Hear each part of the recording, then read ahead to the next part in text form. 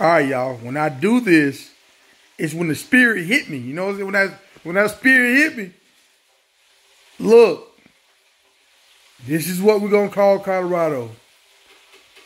We're going to bring this name back. The greatest show on turf. I'm telling you, from what I see, Colorado is about to have 10 guys on their team that can house any play.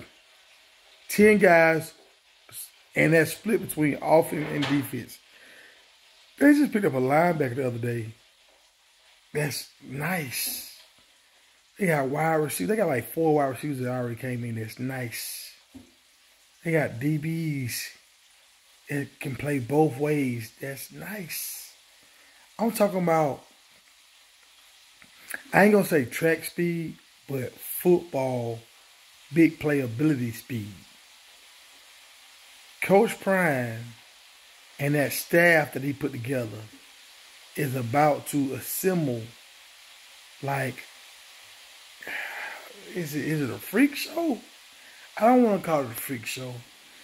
I want to call it a display of magnificent skills and abilities.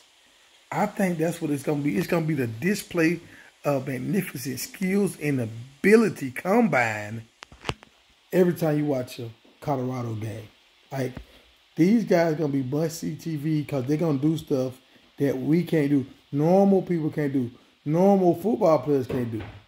Like, the regular person don't have a chance. Like, normal D1 players will not be able to do what Colorado guys are going to be able to do at least like 4 or 5 times a game. Understand what I'm telling y'all. Big playability, all the way, prime time. Colorado will be prime time.